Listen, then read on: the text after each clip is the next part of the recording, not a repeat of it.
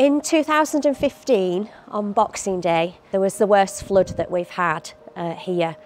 It was so devastating that it meant we were out of this school for 9 months. All of the resources were lost, the furniture was lost, it was just devastating. The property flood resilience measures at Burnley Road Academy are so important. So there's been a real collaborative approach to this project.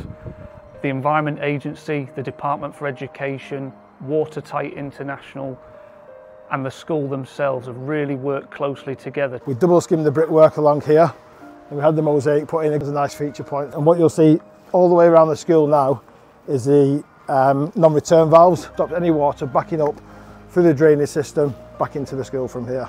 So what you can see here looks like a standard UPVC door. Gaskets and seals all the way around. Shut the door. Once you've engaged the handle, that then makes it a flood door. That door will be watertight all the way through. So there's 10 planters in place around the school at the moment. They're taking the surface water off the roof. These planters, these ones will hold 330 litres of water.